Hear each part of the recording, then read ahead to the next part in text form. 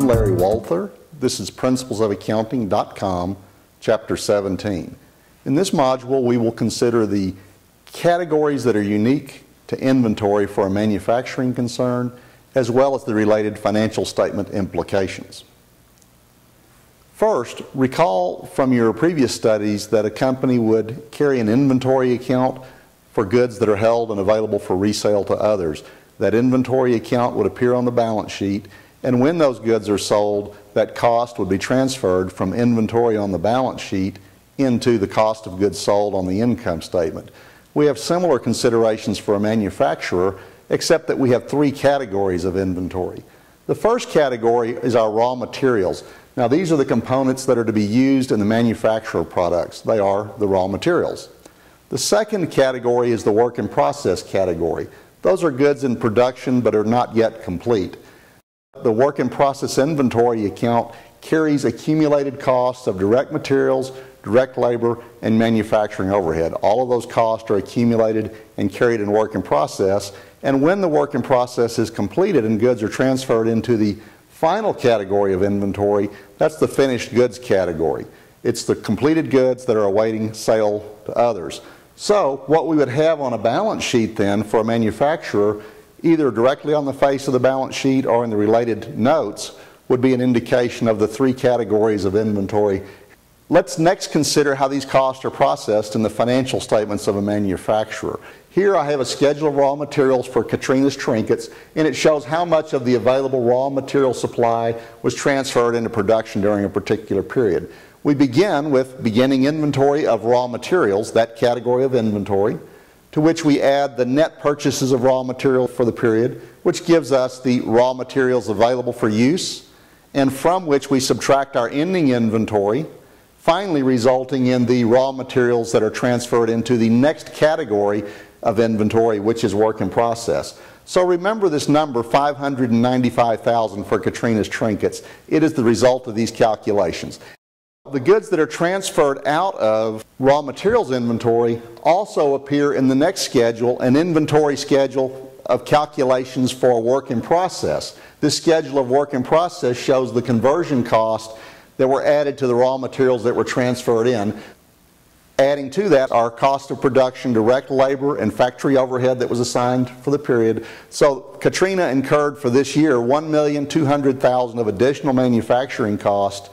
Added to that would be the beginning work in process inventory, and subtracted from that would be the ending work in process inventory to give us the amount cost of goods manufactured, and that amount would be transferred into the finished goods inventory.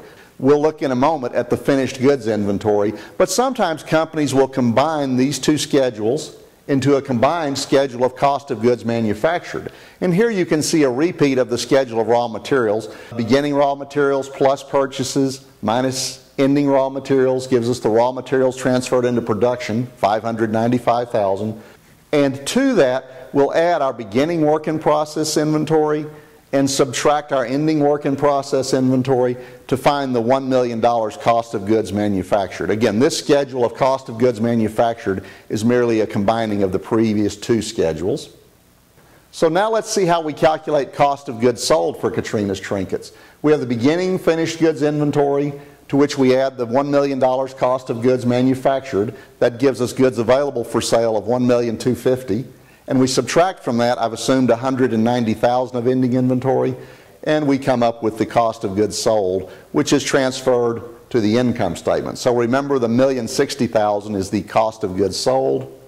And if we look at an income statement, here we see, once again, sales minus the cost of goods sold that we just calculated, $1,060,000, to get our gross profit, from which we subtract our other selling, general, and administrative costs to come up with the net income. And this is quite similar in appearance to income statements we saw in previous chapters for merchandising concerns.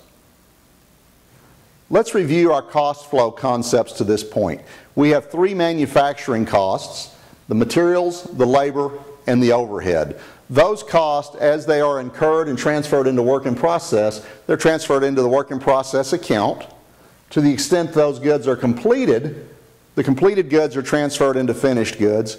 To the extent the work in process is not complete at the end of an accounting period, it would appear on the balance sheet as work in process inventory. To the extent it is completed, however, in finished goods, we need to evaluate whether it's been sold, in which case it's transferred to cost of goods sold, or to the extent it remains as goods available for sale, it would be carried as finished goods inventory on the balance sheet. Unrelated to the manufacturing cost is the non-manufacturing cost, administrative salaries, selling expenses, and the like. Those costs are not blended in with work in process. They're instead transferred in to the income statement as selling, general, and administrative expenses for the period. And so to review then, our cost related to inventory could wind up on the balance sheet as work in process inventory, finished goods, or we could also have raw materials that have not yet been put into process. The other costs, however, that I'm showing are attributable to cost of goods sold or selling, general, and administrative expenses. Let's think critically about how this operates. One tends to think of depreciation as an expense, depreciation expense for the period, but is it always an expense? Let's think about this with an example in a manufacturing setting. Assume we have total depreciation for the period of $500,000. $300,000 of that relates to the manufacturing facilities and $200,000 relates to the corporate offices. Also, of the goods that have been entered into production, 1/3 is still in production, 1/3 is finished awaiting sale to customers, and the final third has actually been sold to customers. So let's see how this operates on our graph. If you can look closely, I'm showing in the manufacturing overhead block $300,000 of depreciation, and I'm showing in the non-manufacturing block $200,000 of depreciation. The non-manufacturing depreciation flows across to the income statement and is included in selling, general, and administrative expenses. However, the $300,000 that was placed into work in process, 1/3 of that is still in work in process at the end of the period. So that $100,000 of depreciation would actually become an inventoriable cost and included in the work in process accounts. The other $200,000 was transferred to finished goods. 1/3 of the total, or $100,000 of that, remains in finished goods inventory, and 1/3 is transferred to cost of goods sold. So back to the question, is the $300,000 of depreciation all expense? And we can look and see, no, indeed, $200,000 of it is still in inventory, $100,000 in work in process, and $100,000 in finished goods. The other $300,000 was charged to expense as cost of goods sold and selling, general, and administrative costs.